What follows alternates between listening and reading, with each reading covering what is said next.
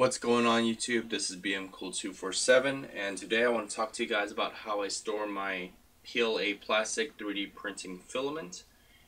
First off, I want to say it is very important to store these in a low humid place because you want to make sure that these guys aren't being exposed to a lot of the moisture in the air. If it is, you're going to have brittle filament, the quality is going to go down. It's gonna give you bad prints as well as jam your nozzle. So you don't want any of that happening to your print. So what I've seen other people do and what I do as well, and it's been working for me, is I put in one of these Ziploc gallon bags that I bought off Amazon.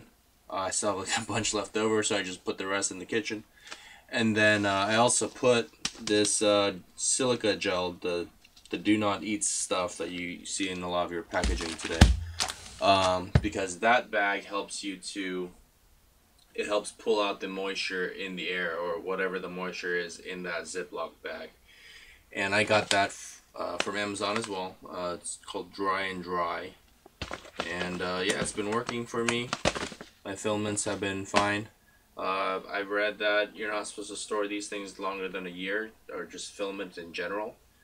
So I try not to buy too many rolls of filament, but for the ones I do have extra of, I just try to keep it as airtight and as low humid as possible. So leave a comment, let me know what you guys think.